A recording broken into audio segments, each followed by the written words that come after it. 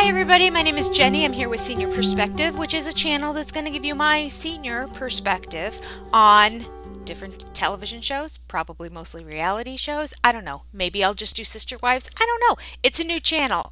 I just started it. And because of that, if you've happened to find me somehow, some way, let me know where you're from. I'm just giddy to get some comments from people who say they're from England, from Australia. It just tickles me like no end because I'm just a little old lady here in Ohio and giving you my perspective on things. All right. So please like, subscribe, comment, hit the little bell. That means when I put videos on, you'll find out about them because this is not my job. This is not a monetary kind of thing.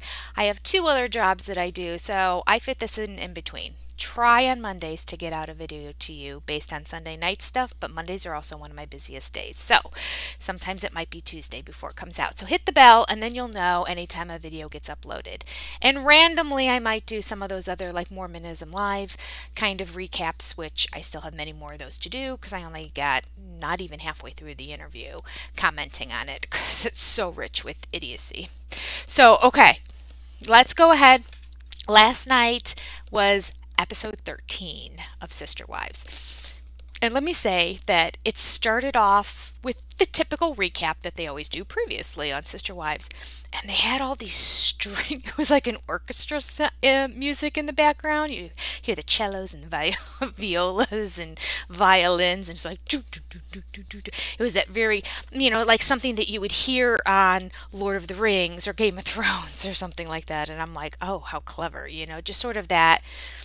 These kind of shows where there's backbiting and conniving and that kind of stuff involved. That's what it reminded me of. And I'm like, ooh, Sister Wives is taking a turn. And I like it. Don't ask me why I like it. I'm a nice lady, really, I am. No, but I like it. I like good production value when I see it. And I like clever editing. And this show definitely has some of that. It also has some of the worst editing in the entire world. So there really is a dichotomy. I don't know if there's two different kinds of editors that are sharing this stuff as opposed to one main editor that's looking at it, because sometimes it's great, sometimes it sucks. All right, so let's go ahead and jump into episode 13. All right, we are going to open this episode with the words, I kid you not, quote, I've got like 11 pages of notes here. It's the first words on the show is McKelty is pregnant. I just wanted to scream. I'm like, do not tell us McKelty is pregnant one more time. And if they would have gone into her revealing it to somebody, I just would have screamed. We know McKelty is pregnant. We know. You did a surprise announcement 3 times in the past 2 episodes. So, not to mention, you're about a year and a half behind on getting shows out. So, those kids, they're pumped out and they're mobile at this point. So, no surprise, do not tell us again, TLC, that McKelty is pregnant. But then they redeemed themselves and they gave us new content. So, I was pleasantly surprised. I was like almost giddy. And we were going to do a gender reveal, which I thought was just going to be at Christine's house with a few of the siblings. But no, we did it via Zoom. Yeah. So by doing it via Zoom, that means everybody was invited to come in the family. Okay. However, we learned Mary was not invited. And we know that McKelty has had issues with Mary. McKelty has been forthright about the fact that she's uncomfortable with ways that Mary has spoken to her in the past. I don't know if she's one that's... No, I think she is one that specifically claims she hasn't seen any physical abuse by Mary. But she definitely said that Mary was very difficult, that she was frightened of her growing up, and that she was very verbally abusive to her. So, no surprise, right? But we cut to Cody after he's asked why wasn't Mary there, and him saying, I don't know. I thought they got along fine. I'm like, Cody, do you know anything about your family? Do you know anything about... one of the only kids that you actually have conversations with and who's willing to come over to your house and talk with you. And you still have no idea that this is going on between them. Like, he's so clueless about what anybody else thinks or feels besides himself and Robin. Clueless Morgan? Huh? That's it. That's all he knows or cares about. So, everybody else was there. Garrison was not there. And Christine said she was worried that Gabe and Garrison wouldn't come because they knew that Cody was going to be there, and there have been issues. Cody has basically said no to everything that they've proposed, which is getting together for Christmas, getting the family together, getting together at Garrison's house for a neutral site. All of that has been no, no, no, no, no, no, no. There's been no resolution, and Cody's never reached out. Yet he still doesn't understand why there's conflict with the boys. I still don't get it. But to Gabe's credit, Gabe did show up. I mean, you can show up on a Zoom call and just look at the other faces and just completely ignore the fact that the one is there. You can take a Post-it note and stick it over the square of the person you don't want to see, and then you don't see them. And you can smile and participate in the rest of it. So Gabe did do that.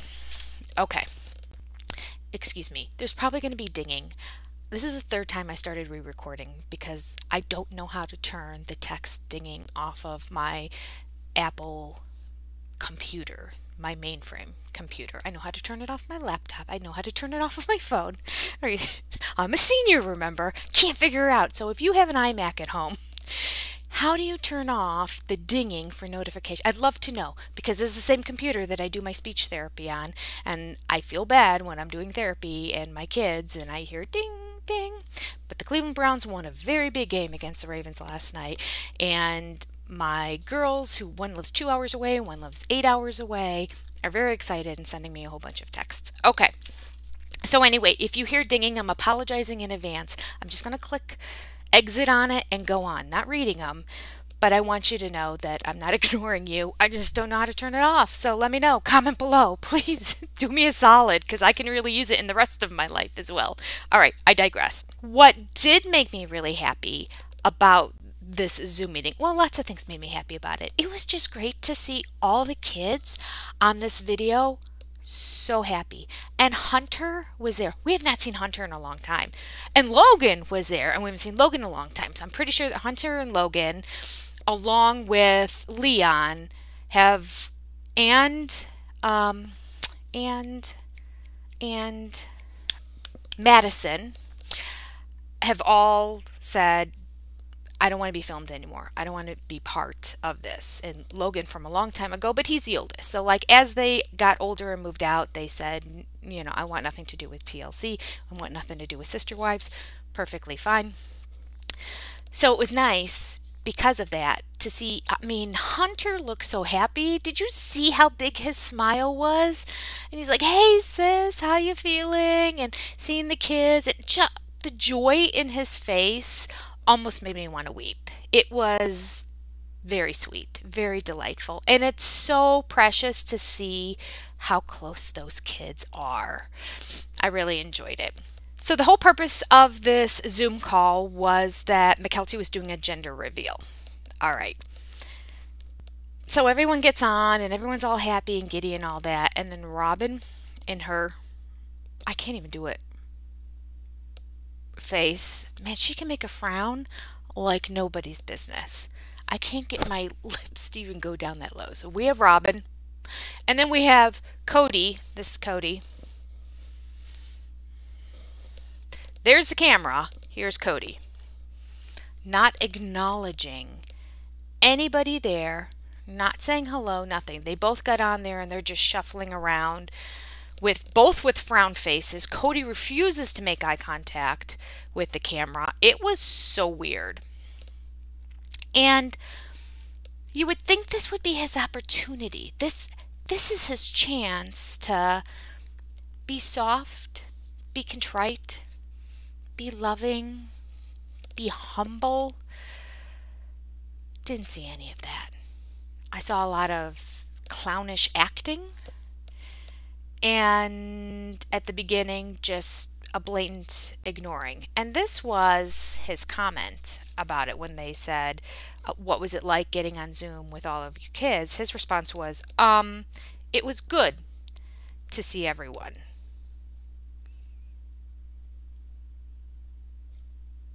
That's it. Sorry. Did you think there was more? It was good to see everyone. Good. Good. They're your kids. I talk to my kids about 2 hours every week because they're not nearby. So we Zoom to make a point of it. I make a point of it. I'm 99% of the time the one saying, although that last ding was one of my daughters asking about, can we Zoom tomorrow? But usually when it comes to my son, 100%. Mom's the initiator. If it wasn't for me, sometimes he doesn't even respond to texts, and then I send him a text saying proof of life, question mark. And then he's like, oh, sorry, yep, I got your other text. I'm alive, I'm here. And then I'm like, Zoom call this weekend so I can see your face, because anybody could be texting back. I need a proof of life video. Oh, because he's a boy, he's not going to get on the phone and talk to me, but a FaceTime he'll do. Okay. At any rate, I'm the mother. I'm the mother. So I take the initiative. Say, I love you. Let's get together. Okay? I have so much to say about this. I'm doing a separate video. There's an entire section of last week's episode that I forgot to talk about. I don't know if I didn't have notes on it or what, but like I how did I come across it? I don't remember how I came across it, but all of a sudden I realized I had I had videoed part of it to show and talk about, and I just dropped the ball, people. So I'm going to do a whole separate video just on that, which is about Cody's communication with his kids, let's say. All right. So Cody finally gets the opportunity to see his kids, to be dad and all that, and his response to how he felt about being with his kids was, it was good to see everyone. They're running a little late, but they're going to be here soon. It's fun to see everybody.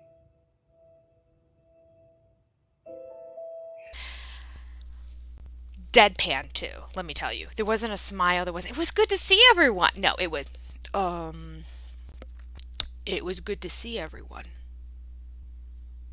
And just keep staring. Okay. So one by one, more kids come onto Zoom. Cody's not looking at any of them. Robin does smile, so that was nice. We turned that frown upside down, so that made me happy to see for the benefit of the kids, but most of the kids don't care and they don't really want to be in connection with her. Cody keeps frowning. He seems disinterested. And his response to how he feels seeing his kids again was, I was nervous. I found that such an odd emotion with your own children. I have never been nervous around my kids. Maybe I was slightly nervous the first time meeting the in-laws, my daughter's husband's parents, but I was never nervous around her. Like, my kids are my most sacred comfort zone of anything. I'm more comfortable with my kids than any friends that I have, or probably even my husband. Honestly, I don't know. I'm their parent. Of course I'm so comfortable with them. So I found that very odd, and it kind of revealing in that he really doesn't have a parental nurturing kind of relationship with them. He now just sees them as adults, not relatives, and adults who have dishonored him, and so he's cut them off. And so now he's nervous being around them because he misbehaved and he has no ability to understand or comprehend how to apologize. Cody adds, quote, I haven't had a positive experience with some of my children. So this is why he's nervous. I haven't had a positive experience with some of my children. Yeah. That's the understatement of the year. Okay, well, first of all, let's be clear. You haven't had a positive experience with most of your children, Cody, not some of your children. So now we cut to Cody all of a sudden deciding he's going to engage with the video chat, and he obviously sees his grand daughter there, and he does this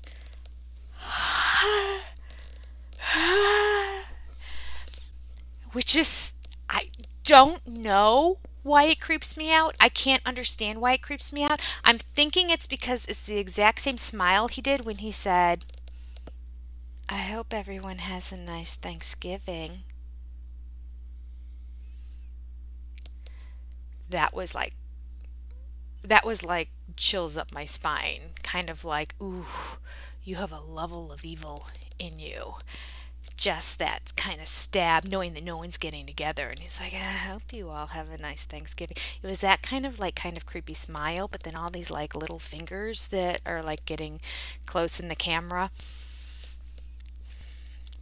Shouldn't have bothered me. He's trying, I guess. But he's over trying. It's like overacting. I just think everybody can see through it. Everybody but McKelty. Bless her heart. Clueless as could be. We'll get to that. There's one cut to Aurora's kids in a confessional situation. Now, Brianna says nothing. She just sits there with her she has the same sad face that her mother has, and she just stared down with the sad face. She didn't say anything. Aurora spoke, and it was just painful to listen to because Aurora's so misguided that it like hurt to hear these words, but I wrote it down, so let me read it to you. She said, I want to speak on behalf of my mother and all of the efforts she's made.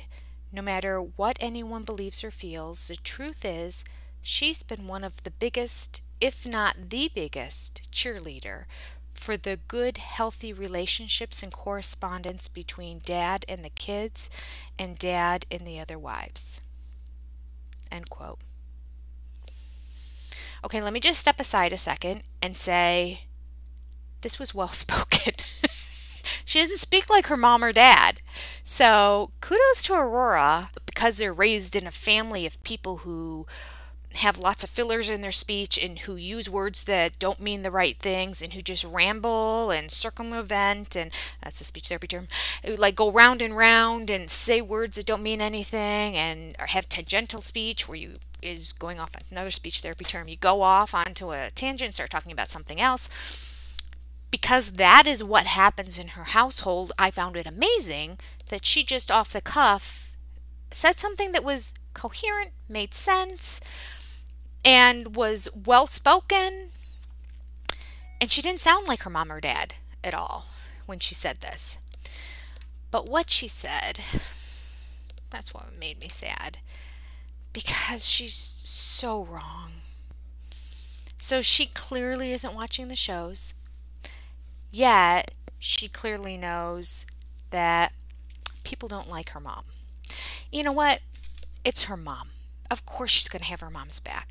She doesn't know much else. She has been kept in that house and under her mom's guide. I mean, we saw when they were climbing rocks and all the kids were having fun, and Robin kept yelling to her kids, no, get down, get down, get down. And everyone was kind of laughing at Robin going, they're fine. They're just climbing up to the top to see the view. No, it's dangerous. Get down. I mean, she's very, very, very overprotective of the kids. And then as soon as 2020 hit, boom, those kids have been in lockdown in her house for 2 years during these formative social years of their lives as teenagers. So what did they have? They have their mom. Of course, they're going to be loyal to their mom. They're going to love their mom. There's a lot of people who are raised in families with worse moms and dads than Cody and Robin, and they still love their moms. They may not want to spend time with them. They may put boundaries, but deep down inside, they still love them because it's mom. Okay? So I understand where she's coming from. I understand that she thinks her mom is 100% right and that everybody else is wrong, but she just doesn't have all the information. Now, she's relying on very little intel and making her judgment based on that. And of course, she's getting fed in her ears from both her mom and her dad how bad everybody else is, how wrong everybody else is, how much they've wronged them, how they don't like her kids. I mean, all this stuff that they say in these confessionals that you think, are you saying this in your household? Well, clearly they are saying this, which is very sad that they're manipulating their children in this way. But, ooh, talk about missing the boat. No matter what anyone else says or believes, the truth is she's been one of the biggest, if not the biggest, cheerleader for the good, healthy relationships and correspondence between dad and the kids and dad and the other wives. I can't even. We sat there watching Cody say, can we have Mary come over during COVID? She's following all the COVID rules. Oh, no, we can't do that. We see the next year. Can we have people over for Christmas? No, I don't think that's a good idea. Can we have Mary wants to invite the whole family over for this past Christmas at her house? No, I think there's going to be fighting. I don't think that's a good idea. Then the question was posed to her, what do you think about a family reunion someplace? She said, I don't think that's a good idea. No, there's going to be too much fighting. She has said no about getting the family together. She was the one in the text chain who put an end to the gift exchange and having her kids participate. Mommy came in and put an end to it and said, my kids won't be participating. This isn't a safe place. I don't understand how this gets twisted, but somehow magically Robin is able to twist the situation so that Aurora believes she's the biggest cheerleader for trying to get the kids together with Cody and everybody else. All I see is her saying no to every opportunity to have Cody get together with them. And that's what we see on camera. You know they put their best foot forward on camera. The stuff that happens behind the scenes is really the best stuff, but we're not privy to it. I do want to point out that she said, okay, my mom is the one that wants my dad to have a good relationship with the kids and with the wives. I think right now this might be true, but it's too little too late. It's too many years of putting a wedge between them. And Cody's bought it hook, line, and sinker and thinks his kids are rotten people and that everyone's against him and Robin. So now that Robin's seeing it's all falling apart, the show might not exist anymore because there are no sister wives. They're all leaving. She was hanging on to Mary. She with a choke chain. She had Mary still there. So there's a sister wives show. Don't leave me. Don't leave me. And in this season, Mary's breaking free of that. So Robin's got nothing left. So the money from TLC, the hundreds of thousands of dollars they're getting every year from TLC, there's a likelihood of poof, it's gone. And the money in the pot that all the sister wives contribute to, all the sister wives except for Robin, because Robin's the only one that has never worked in this family. So all the money that gets put into this pot, poof, it's gone. Each mom gets to keep their own money now. I'm telling you, TLC, keep sister wives going and have it be Janelle and Christine because they really are still sister wives. And I would love to follow their family and I would love to follow the kids. And maybe the kids would be open to it if it's not about the conflict with their dad and Robin. Okay, I'm going off on a tangent. This is going to end up being an hour-long video. I'm so sorry. I'm going to try to go quicker now. I have so many rants. I apologize. Okay, so we cut back to McKelty and Tony, who in their interview, McKelty is as clueless as ever. And she says, I think it says something that they're still willing to get together for big life stuff. Commenting on the fact that Cody and Robin and the other moms and all the kids are willing to get onto this Zoom thing for this gender reveal. Actually, that was, I think, a direct quote of Tony in response to McKelty talking about the fact that everyone got together. But for him saying, oh, I think it says something that everybody's willing to get together. No, it doesn't say anything. It doesn't say anything. Cody came right out in his confessional and said it doesn't say anything. We cut to McKelty, who says, I think that like in the future, wouldn't it be so lovely if we could all get together in person, and wouldn't it be great together if the whole family got together again, and that's my wish and everything. But here's Cody's response to why he is joining this Zoom. I'm just going in like this is about Tony McKelty and babies, you know? This is a reason Cody's on the Zoom call. Not to get together with all his other kids, not to see everyone again, not to make amends, not to try to get the whole family together again, like he claims he wants. Instead, his only reason for being on the Zoom call is, I am just going in like, this is about Tony and McKelty and babies, you know? End quote. Well spoken, Cody, well spoken. Oh, Lord. So no, Tony and McKelty. This video thing is because McKelty thinks she's the bridge. And she's not the bridge. The bridge is not happening. There's still this side, there's this side, and McKelty's in the middle. McKelty goes this way, McKelty goes this way. But she's not a bridge. Nobody's crossing over either way. It's just McKelty in the middle, Robin and her family, the whole rest of the family over here. That's what it is. And because it's McKelty who's doing the gender reveal, these people want to see the gender reveal. These people want to see the gender reveal. They're both there for McKelty. They're not there for a reconciliation. There was no comment made by anybody to the other side. It was just on McKelty, which is great. I'm glad they all got together for McKelty. But the next time there's a baby, if Madison has another baby and she does a gender reveal, it's going to be Janelle and Christine's families who are on the gender reveal call. She's not inviting Cody, and she's not inviting Robin. But don't you find it interesting that Robin's kids were not on the call? Wait, what? Because McKelty doesn't have any beef with Robin's kids. So why were Robin's kids not on this call? I want to know. I think Robin wouldn't allow it. That's what I think. I think her little tender soul children might get hurt seeing the other kids, and maybe they might even say something negative towards them. Of course, they wouldn't say anything. I don't think she let them on. Because none of them were on? No. Solomon and Ari 100% would have wanted to be on that call, and they would have wanted to see their other siblings. They would have wanted to see Truly. They would have wanted to see McKelty, and they would have wanted to know about the gender reveal. So that was a big miss on Robin's part, and I hope TLC follows up with some questions. They didn't on this episode address that at all. All they addressed was the fact that Mary was not invited. And that was it.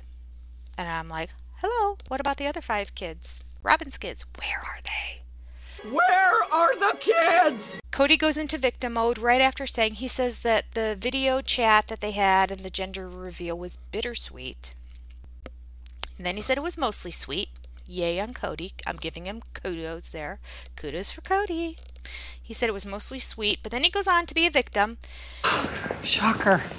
He said, but I started out being almost in a state of paranoia with anxiety over the contempt that has been thrown my direction. You know what? Here we go again, Cody. Honest to goodness.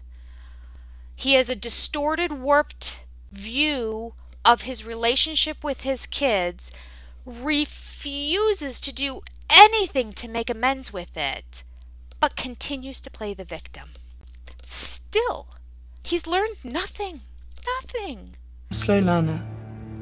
It's true. But I love that there was a sweet moment in the middle of it, which is when Madison said, did you hear what Evie said? Evie said, my cousin Avalon. And then you could hear her voice going, my cousin Avalon. So Evie recognized Avalon right away in there. So clearly, for them to be that young and to recognize the other siblings, they are close still. They must FaceTime, they must send photos, maybe they get together, I don't know, because Madison lives all the way in North Carolina on the other side of the country from them. But that was so sweet to see that not only are the kids maintaining relationships, but their kids are becoming friends with each other. And I will say there was a little stick it to Cody and Robin there, in that the kids and the grandkids are still connected and bonded.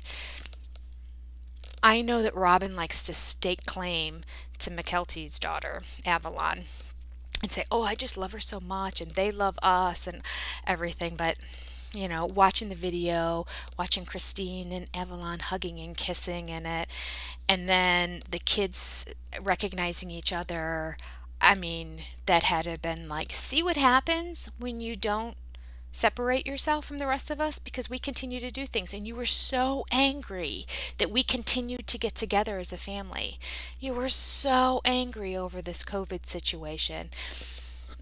And yet this is the result. When family gets together, they bond and they solidify and they become stronger.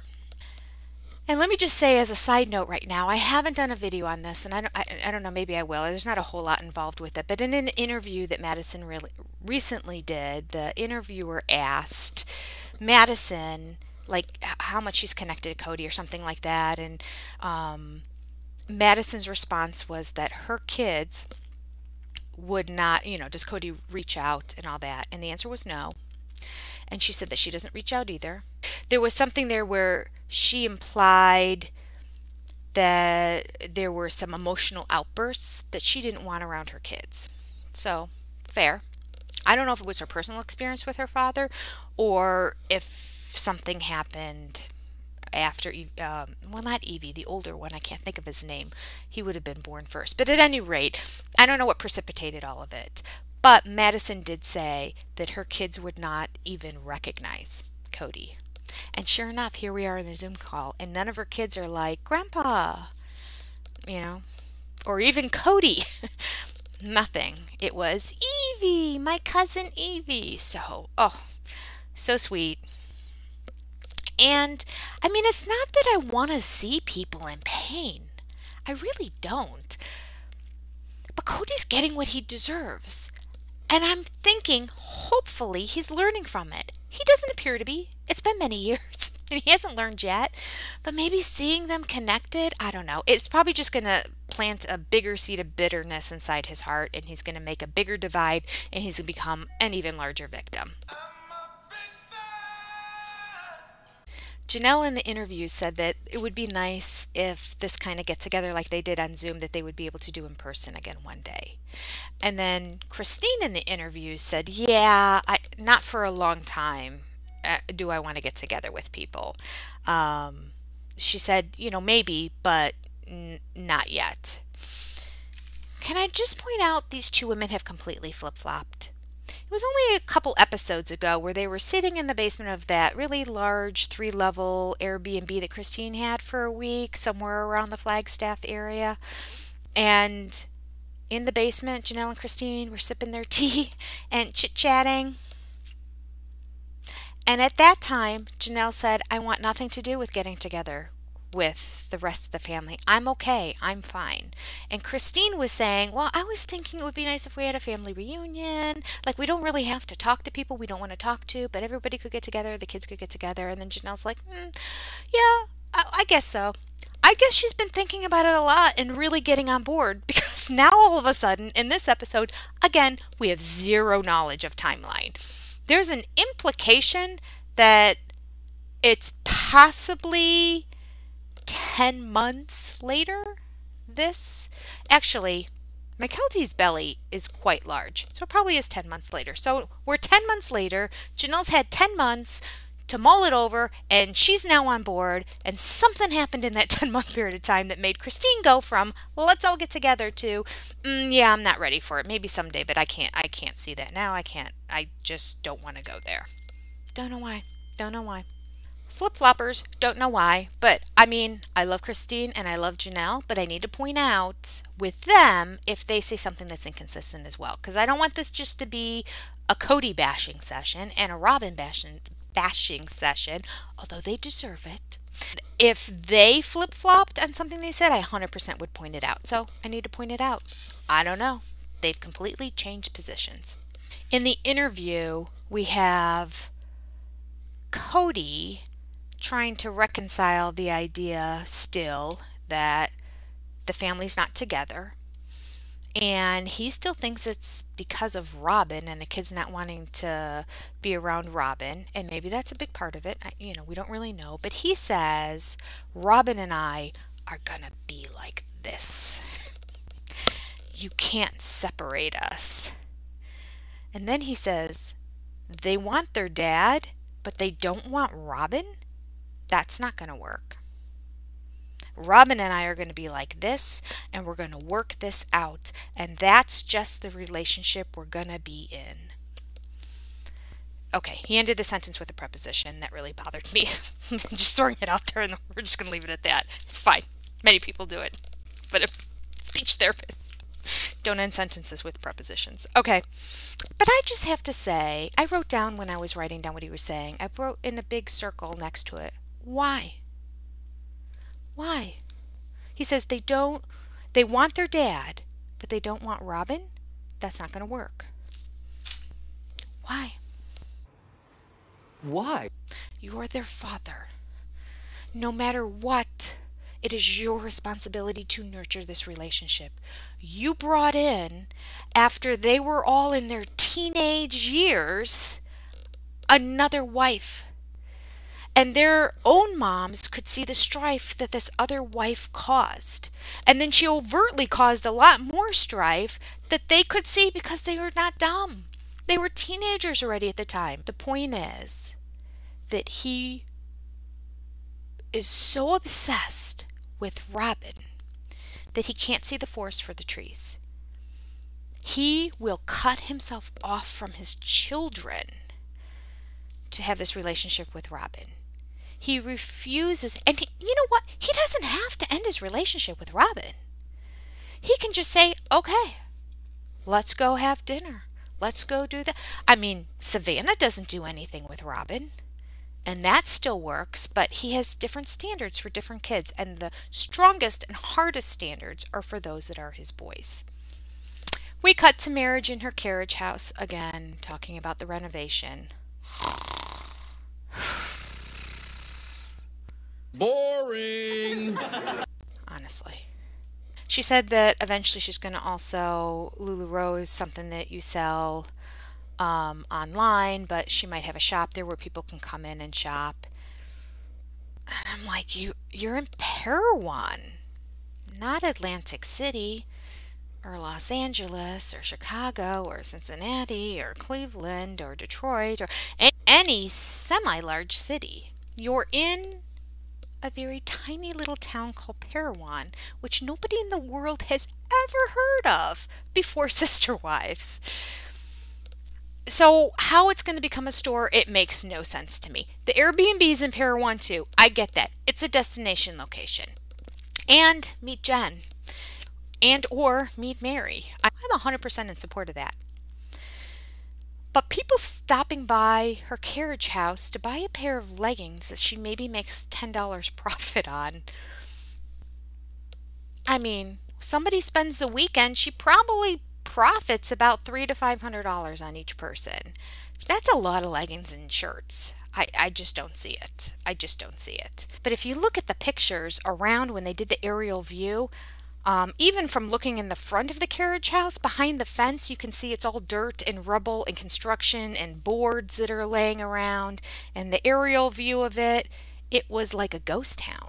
There was nobody around. The house next to it had a small bus parked in it, which means it's probably not a functioning bus. It's like got so old and then somebody bought it to use it to haul stuff and that. So it's a school bus, like a short school bus that is in the parking lot or in the driveway next door. Not exactly the metropolis that you need to sell a lot of leggings.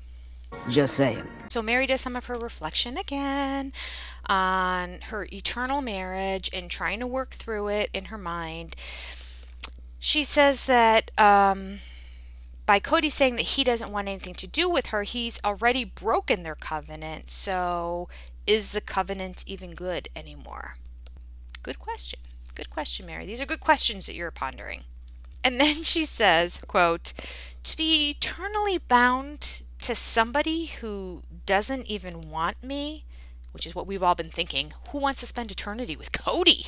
Oh my goodness. I don't even know how you survive this life with him. But eternity with him? My goodness.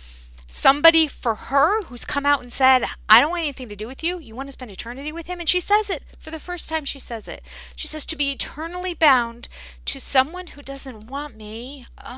And then I'm just like, yes, Mary? Yes? And then she says, it's a lot to consider. We're not there yet. We're not there yet. I thought for sure she'd say, why would I want that? Who would want that? There's got to be somebody who wants to be with me, and that might make a better person to spend eternity with, since my faith says that who you're married to, you will spend eternity with as well. We cut to a big meal at Christine's house with all her kids there. They were all in town. She said Isabel's getting ready to go back to North Carolina to start school again. She was home for the whole summer, so that's why we've seen her in a bunch of episodes. I had said in a previous one, I don't know if she flew in for the weekend or what's going on. She was at Christine's for the entire summer, which is really nice. And somebody asked Isabel at the table if she would ever come back, and she said, yeah, because I don't really have any family in North Carolina besides Madison and her immediate family. And she loves Madison, and Madison, she gets along with Madison really well. And again, remember, Madison is Janelle's daughter, not Christine's daughter. So I love how they're very, very close. But she said that she probably would want to move back to Utah. Christine's excited at the notion that she might be moving back to Utah as soon as she graduates from college. That's cute. And then we cut to Tony and McKelty being inappropriate again. Tony does a lot of sexual inappropriate jokes. McKelty just says what's on her mind and doesn't have a filter and doesn't know what's appropriate to say out loud and what thoughts need to be kept inside her head. So the two of them together make an interesting combination. To be a fly on the wall of their conversations in their house would be interesting. But I don't want a reality series on them. Honestly, I wouldn't watch it. I'm not going to recap it. If somebody said that they're looking into doing a reality series of the two of them, and that's why the two of them are being interviewed so much, too frustrating. I couldn't do it. Too frustrating. These little clips of her are enough. No. Christine and Janelle and their families, and they can be a part of it, okay. But a spin-off of just Tony and McKelty, I can't. The kids start discussing Christine's dating life. Basically, Tony and McKelty start discussing Christine's dating life. McKelty makes the comment, you need to date because you need to get acquainted with your body. I just wanted to crawl in a hole. Maybe it's because I'm old. Maybe I'm in the senior realm. Maybe that's why.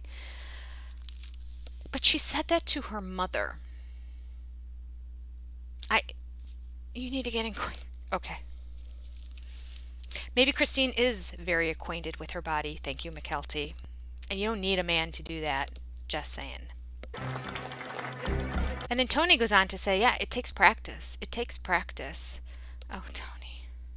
I'm not going to say any more. I'm just leaving it out there. Comment if you will. There's a road trip with Christine and Janelle. So cute. Love that they're doing a road trip together. This is probably going to be the one thing that Cody's the most jealous of because he loves his road trips. When he watches the episode and sees a Christine and Janelle, he's just going to freak out because Cody loves a road trip. And when he doesn't like the two of them together at all. He doesn't like them talking. He doesn't like them getting together. But now they're going to road trip together. He's going to blow his mind. They have a whole discussion about a spiritual divorce. When you divorce, when you're not divorced, how's this work? We haven't been in the church. Nobody in the family attends church anymore. So how does a spiritual divorce even work? I don't understand. This is when Janelle drops the bomb that it's been 10 months since Cody has been in her home. I didn't know at the time if that was a screwy timeline editing thing or if maybe she meant since he spent the night. But later on in the interviews, Cody says, yeah, I haven't been in Janelle's home for 10 months. So it's been 10 months. And it does make sense because, as I said before, McKelty is clearly showing her pregnancy right now. And she was just pregnant announcing it, not showing it all in the previous episode. Then we cut to Cody in his girly white convertible that he's been driving for a long time with his girly visor, with his girly curls. I don't know. He's got a feminine side that he likes to embrace. He's going to sell that car. But he talks about Brian first. And he said, I have business to do with Brian. Now we know every time he says he has business here and business there and business here, it's a bunch of BS. I don't think half of it is ever business. This is business to him. The fact he's selling a car to a friend. I sold one of my cars to my college roommate about 10 years after we were out of college. We were still in contact with each other. We were at different parts of the state, and they came up and they visited for the weekend, and they drove home and they took the car with them. I did business. It's all business. No, I didn't do business. I sold a car to a friend. It wasn't business, Cody. That's not business. Okay, we're on to you now. You just revealed yourself. Anytime you have any kind of interaction, maybe because you never get together with anybody ever, so that when you do have an interaction with somebody, it's considered business. You know, now that I think about it, do you remember at Salsa Brava how we sat down and said, okay, so we're going to discuss business? And Christine's like, no, we're discussing the family and Truly, your daughter. To him, it's all business. Everything is business. I just realized that. Yeah. So we're on to you now, Cody. We know. Every time you say business, it's bullshit. You're lying again. So this Brian dude is the one that during COVID, when nobody could go anywhere, no one could see anyone, where he didn't even want Isabel to go to New York. And then when she was going to go, he asked Christine, can she just go by herself? This girl who's, oh my gosh, that was the kicker. This girl's going to have major back surgery. They're going to open up her whole back, fuse the spine, put all these screws in it, straighten it out. Major back surgery in New York. And he thought maybe can we just send her by herself? Do you have to go with her? Because of COVID. Cut to Cody takes off, does this road trip that he enjoys to Oklahoma to be the officiant of his friend Brian's wedding.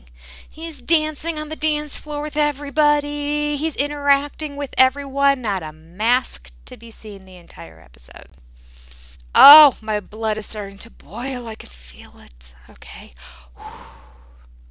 Then he gets all smiley and giggly, which is kind of creepy weird. And he's talking to the interviewer as if he's talking to like one of his children when they were 3 years old. And he's like, oh, so we're having this car and we're going to get a trailer and put it in. And then he goes on to say, I'm going to be so sad to see my car go. And does a pretend wiping of his tear. Again, like he's speaking to a 2-year-old. I can't, there's no authenticity in this man. We have anger and we have acting.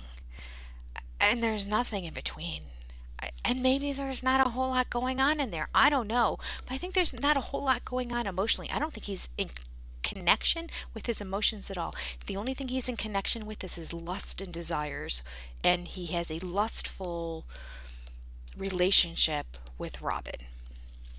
That goes back to a Mormonism live video, but I haven't even gotten that out yet, so it's coming. So he does this whole acting thing, and he goes on and talks about how sad he is that this car is going to go. And of course he adds that he fell in love with this car, and Robin says she fell in love with the car, and he's so sad to see the car go. We have seen none of this emotion when any of his children have left. His reaction to getting his children to leave is, bye-bye. That's what he said, verbatim. But his car, I mean, he has a stronger emotional attachment to his car than he does his own children. Well, his children, not of Robin, anyway. In the interview, he says, when you're going through a hard experience, the presence of other men who respect and love you, respect and love again. Help endure that experience. It also takes the focus off of everything going on with the family, those struggles when him and I are focused on accomplishing something. Okay, it's he and I, not him and I, or better yet, just use we. Him and I, inappropriate grammar. Sorry, Cody, just had to let you know. All right, so Cody is saying that when there's a lot of things going on in his life, it's great to have a dude around that you can do something with so that you can focus on something else. I don't know. I don't know. Call me crazy, but I try to deal with situations now. I try to solve problems and I work through things and I get over it. And I move on. And that's what grown-ups do in life. He says, it's a help to move me away from what is hard about my life in other ways. Well, he basically just comes right out and says, I can't handle anything, so I need to distract myself. So I need other things to keep my mind occupied because all this trauma and that I've created and that I've stirred up, I can't deal with. I can't solve it. I can't work on it. I don't know where to begin. So I'm just pretending like it doesn't exist. And I'm focusing on selling a car. They never measured the trailer. They never measured the car. I'm sure the guy who came all the way from Oklahoma assumed that the trailer that Cody had would fit the car. That's their trailer. It's a trailer that they used to move a whole bunch of stuff. The poor guy came all the way from Oklahoma and is not taking the car back because he was buying the trailer, the car, and I think also a pickup. Oh yeah, the pickup. Yeah, he was buying the pickup, the trailer, and the car. So the pickup was going to pull the trailer. And then the car was going to be in the trailer, and he was going to buy all those from Cody. There's nothing to be done here. Cody's driving the car into the trailer, and they kept going 2 more inches, 3 more inches, 2 more inches, a little bit more, slightly, to the right, to the left, get it in there, and it absolutely did not fit. And Cody said, we need 3 more inches. That's what she said. Brian, being gracious, says, well, next trip. And then Cody goes, next trip, man. Maybe I'll make a note to splice and put that in here. No, that's not going to do it. Okay, shoot. Next trip. Next trip, man. It made me laugh out loud when he said it. Next trip, man. You're so cool, Cody. So cool. He's just man and dudes when he talks to guys. But I'm not such a man. Oh. Ick. And then we have pearls of wisdom. Ah, like Confucius coming down and speaking to us. This is what Cody said.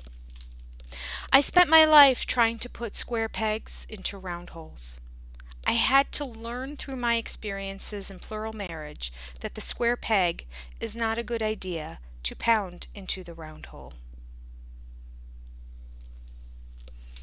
I just want to say my kids had those toys when they were young, about 18 months old.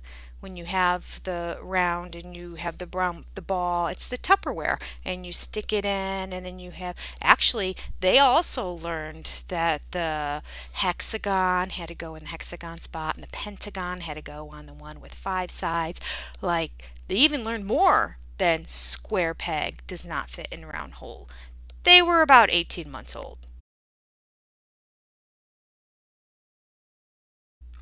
But according to Cody, he had to be in his 40s and go through plural marriage to learn that you shouldn't try to pound square pegs into round holes.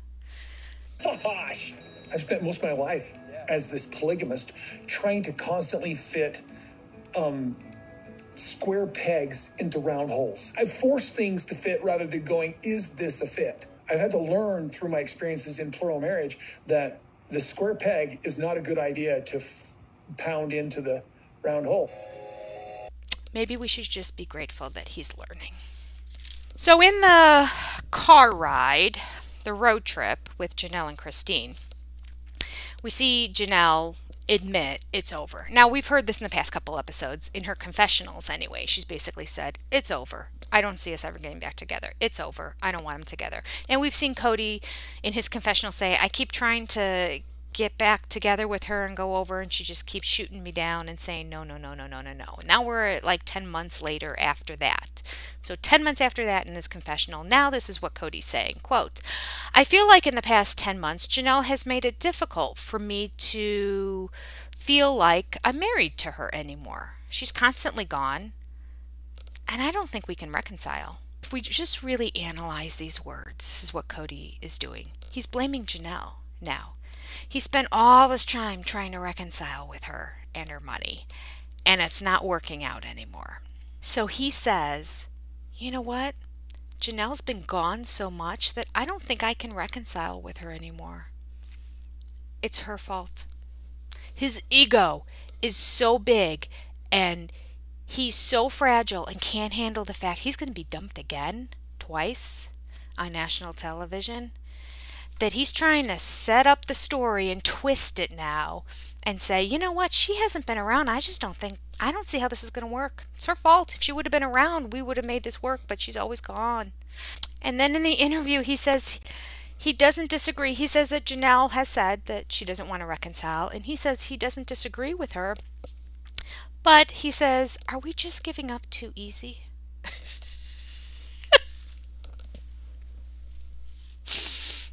Yeah, Cody, you're giving up too easy. You just spent years not talking to any of Janelle's kids, not going over to her house. Years of neglect and ostracizing her children. You're giving up too easily. As if this is something that just happened this past weekend, and they decided to call it quits. And he's like, is this too easy? Maybe we should give it another go. Janelle's given it a go, and she's been so passive for so many years. She's done. Nobody's given up too easily. You're gone, Cody. Bye-bye. In the car ride, we hear Janelle, I think it was in the car ride, or maybe it was in the confessional, but around there, Janelle has said that Savannah has now not heard from her father from over a month. I'm pretty sure it was in the car. I think she was saying this to Christine. It's been over a month. So last video, I thought, okay, he goes twice a month. Not great at all, but at least twice a month, he goes to see Savannah and he takes her out for dinner, which is what my second video is going to be about. That was the whole topic that I can't believe that I skipped, but I'm going to make that one this week at some point. Nevertheless, he has now moved that from twice a month to it's been over a month and he hasn't been by. He can't do it. He can't do what he doesn't want to do, and he doesn't want to spend time with his adult children. End of story. Cody does what Cody wants to do. Cody doesn't want to spend time with Savannah. I think that 2 times a month was just to try to get in Janelle's good graces, and now that he's realizing Janelle's not coming around, I think she's gone.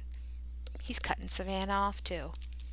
And Cody does say, I haven't been in Janelle's house in 10 months, so this was the confirmation. And he goes, but that doesn't mean I haven't been around. What? What? I don't understand. What does that mean? You know, if he did anything of significance, he would come out and say what he's done. Janelle has said hasn't been around in 10 months. He says he hasn't been in her house in 10 months, but doesn't mean he hasn't been. Yeah, he's around. He lives in the same city. Of course he's around. What are you talking about, Cody? This is that word stuff that he does. He is not lying. He's been around. He's been in Flagstaff.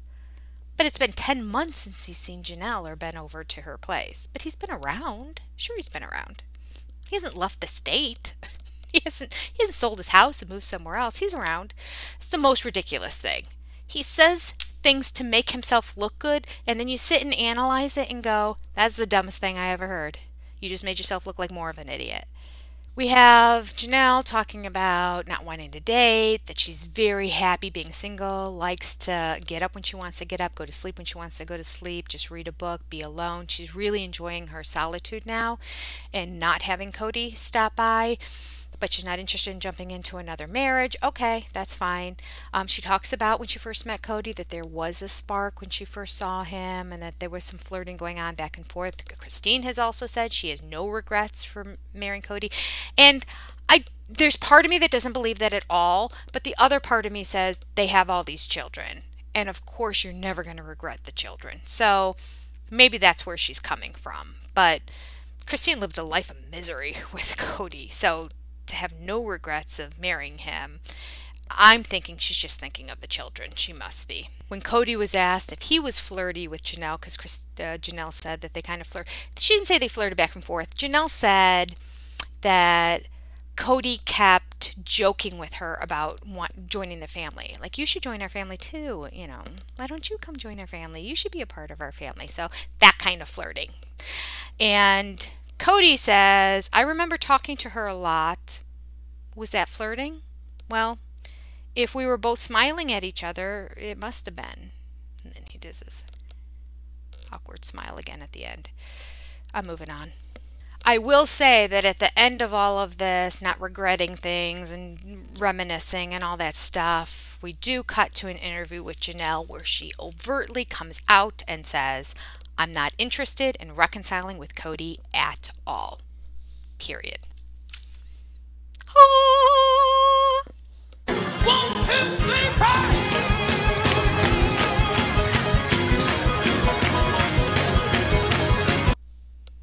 Thank you, Jesus.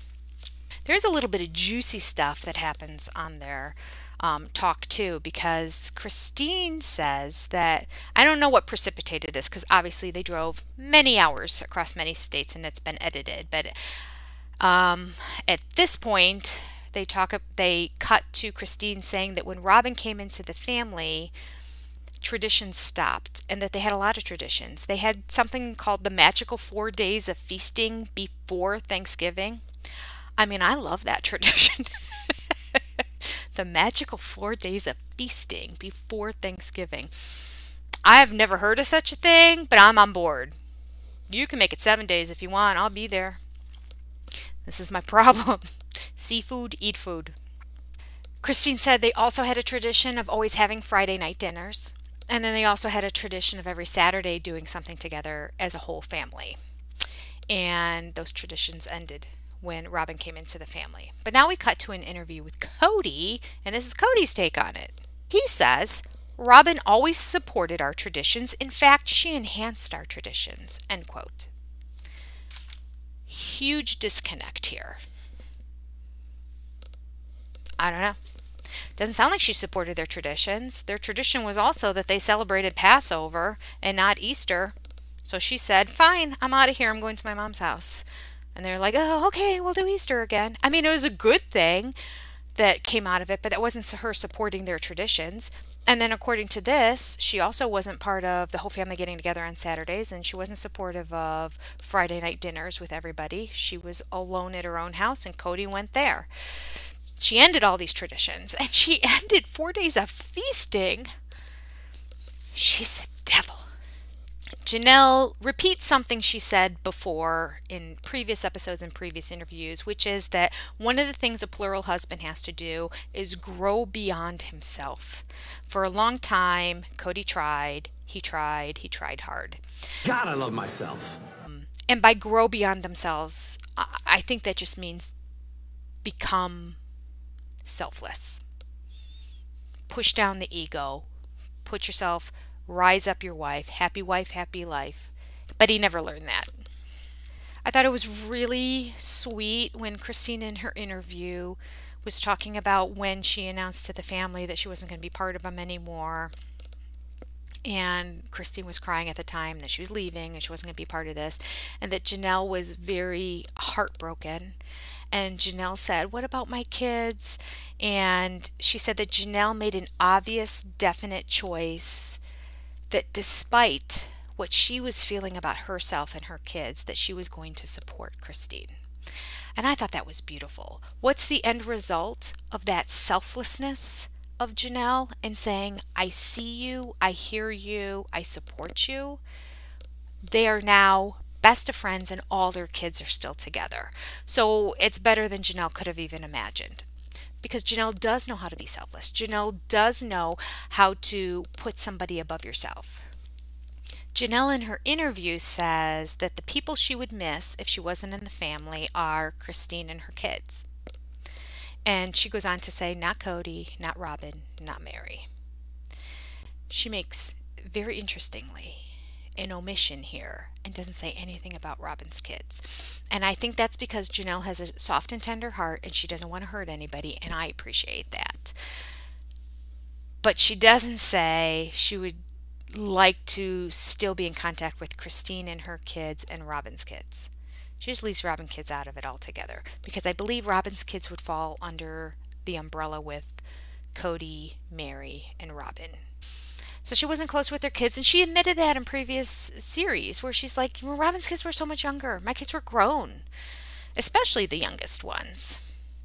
And Janelle is not like Christine where she's just like, oh, come here, loves, hugs, kisses, and all that stuff. Janelle's much more of a practical-minded person.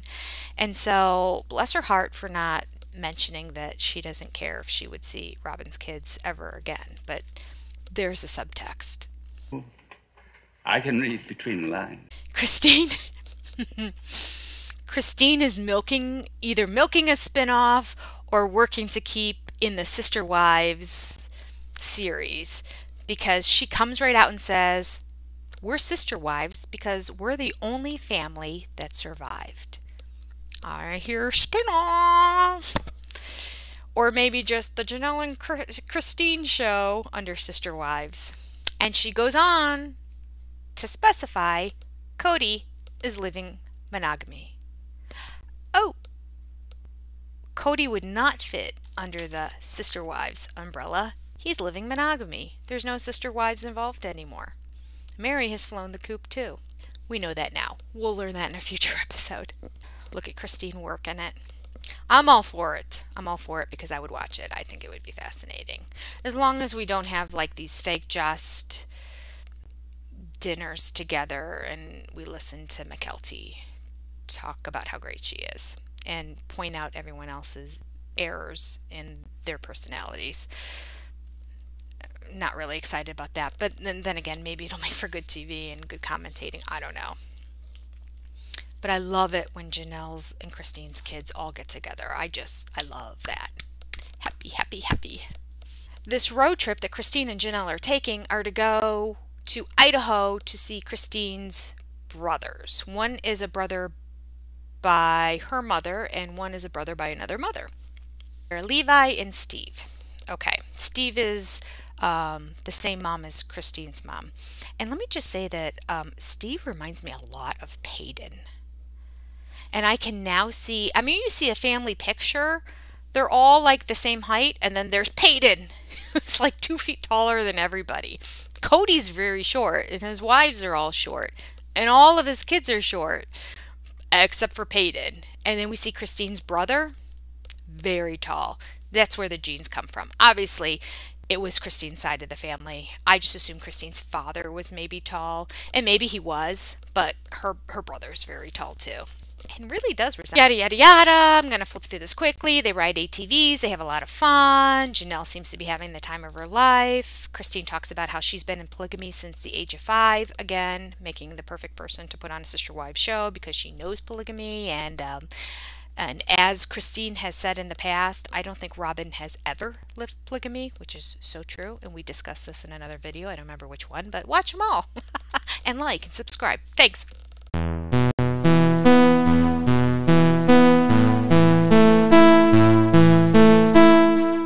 Christine goes on to say that when they were all first married, they were living in this mobile home, which we knew from the book, but like just hearing her say it again and point it out makes you realize, wow, who is Cody that he kept taking on wives when he didn't have the means to support any of them? So they were in a 3-bedroom mobile home.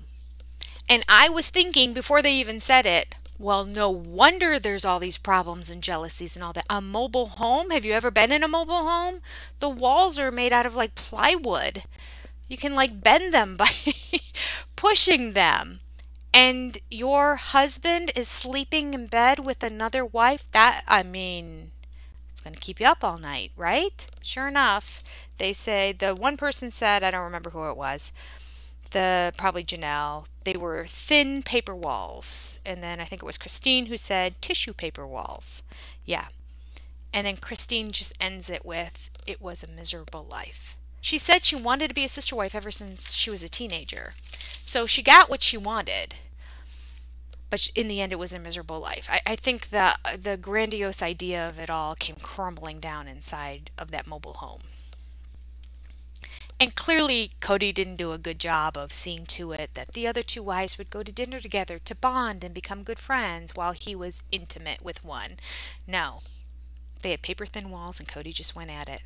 It's wrong and gross. I feel like I'm gonna barf. So then they're talking about marriage and with the two brothers who don't live polygamy.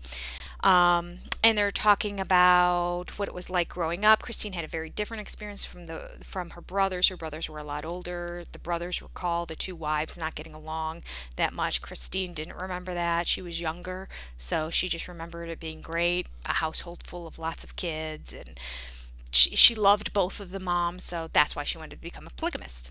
Janelle says when they talk about the difficulties of polygamy, she said that she thinks a solution to polygamy is that you should make all marriages within the polygamist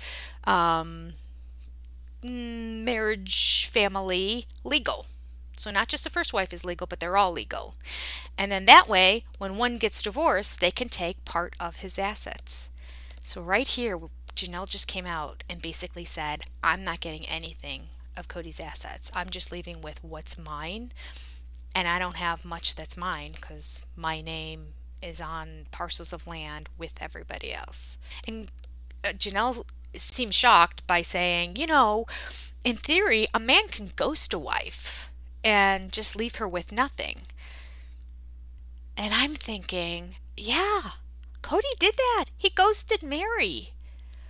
But somehow that man has got the best of both worlds because he ghosted somebody, but he's still getting her money. How does he do it? Let me show you a quick clip here of what Christine has to say about it. Do you know what she's talking about here? And what she's hinting at here? Basically, what Janelle is saying is, if I would have had a legal marriage with Cody, and if she would have had a legal marriage with Cody and Mary too, that when it came down to leave, it'd be also a legal divorce, which would mean it would be a 50-50 split of everything. Janelle says if we were all legally married, the assets would be divided equally and everything would be a level playing field. Again, making it clear that's not what has happened in their family, which is sickening. Just true. Cody's sitting on $1 million house. And Cody goes on to say, my whole goal was to have the wives each have their own assets.